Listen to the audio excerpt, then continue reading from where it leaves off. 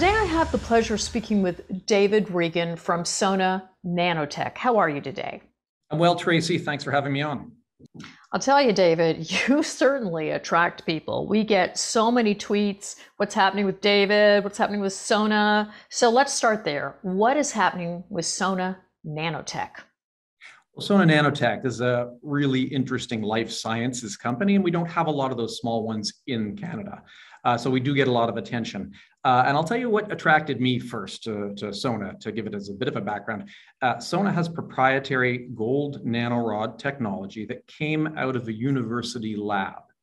And this technology is the only type in the world of that accomplishes a number of critical factors. So gold nanorods, did I hear you correct? That's right. Okay, you just put out a news release. Sona provides corporate update. With these gold nanorods, which are very unique and competitive, or so I'm reading, what kind of update do you have for us as shareholders? Sure. Well, I think it's important to step back a little bit and baseline somewhat, gold nanorods, what they are. Nanotechnology, fascinating field, obviously, but really what it's all about is the manipulation of materials at the nanoscale, which is the near atomic scale. And it's important to understand that when you take metals, for instance, gold, down to that scale, its properties change in important ways. And you can manipulate those properties and those materials in different ways at a very, very, as I say, almost atomic scale. There are lots of different types of nanoparticles. There are nanospheres, there are nanoshells, there are nanostars, there are nanorods. Those aren't new. We are not the only purveyors of those. However, we specialize in gold nanorods, which offer some really interesting, effective properties in a number of realms that I can tell you about now, if you like. So I think what you're telling me right now is the company is currently in a research stage. Is that correct? That's right. And these gold nanorods are used in two general areas right now. Researchers are working with them around the world because they have such promising properties associated with them. We believe our particular technology can help to unlock some very powerful and very profitable applications of the technology.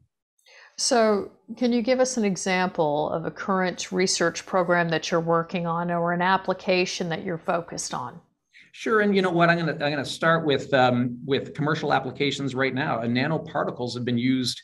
The first advent was probably pregnancy tests and lateral flow and the simple lateral flow tests, and that's an area in which we've got multiple different lateral flow tests. Those are like the COVID tests we've all seen that are being used. So that's one place in which they're actually commercialized now. However, the much, much larger and more interesting and more challenging area is using those nanoparticles in the body for advanced medical applications, such as targeted drug delivery, tumor ablation, cell imaging, etc. Well, can I lean on you for you to tell me what your favorite application is this week? Because I do know enough about nanotech to know that, the applications are endless. So is there an application in particular that you, as a CEO, are most appreciative of or enjoying right now, presently? Well, I'll tell you what, there are, as I say, multiple applications that are being researched around the world. We are agnostic as to the particular applications. Our gold nanorods, what we're trying to research right now is to understand where they best play across all the applications that are being researched in labs around the world.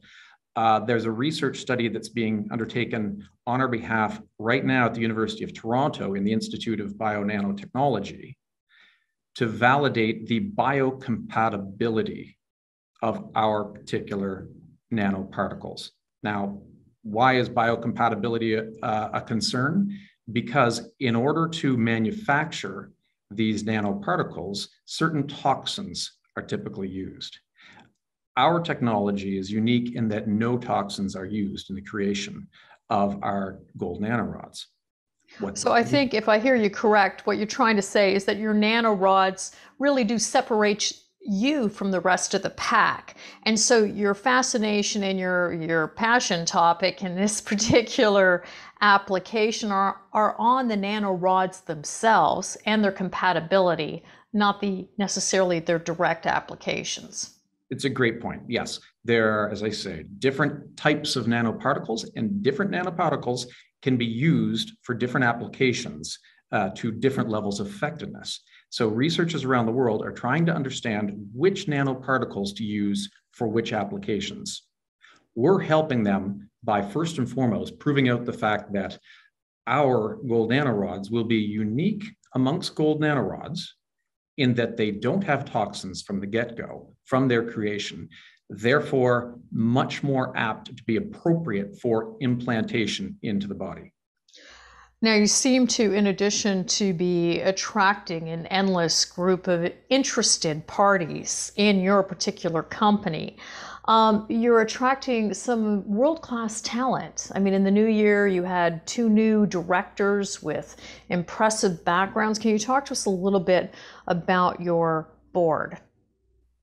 Yeah, and thanks for noticing that. We're very proud of the quality of directors that have come on board with an industry background. We have Mark Lievonen, who is a longtime former CEO of Sanofi Pasteur and co-chair of the National Vaccine Task Force. We have Neil Fraser, who's longtime president of Medtech Canada, and most recently, Dr. Walter Straps, who is a PhD researcher and CEO of a CRISPR-9 gene editing research company in the Boston area. However, what perhaps is the best vouching for our technology, because really that's what has attracted not just me, but those directors, not any one given test, but the underlying technology, is the research being done at the University of Toronto by a world leader, Dr. Warren Chan, which is being done not for fees, and there's no commercial interest in Dr. Chan's research, other than that he understands this stuff. He's the director of the Institute of Nanotechnology at the University of Toronto. He understands these applications better than anyone, and he finds our technology extremely interesting and worthy of research. Well, I'll tell you, we would love to do an interview with him in the future. If you can possibly compel him to do one, we would love to do one with you both. Well, let's let him get through the research first, see what the results are, and we're going to be very keen to tell you all about it, Tracy. And speaking of that, what should shareholders anticipate, say, in the next upcoming quarter?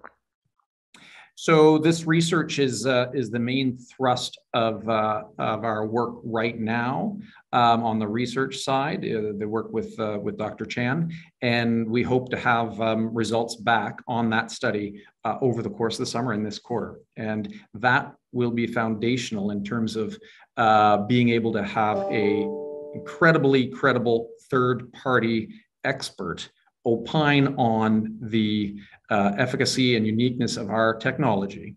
It's one thing for me to stand here and tell you that this is the best in the world and this is going to be the gold standard, but it's something else to have that. So we're really excited to be able to talk about that when it comes out.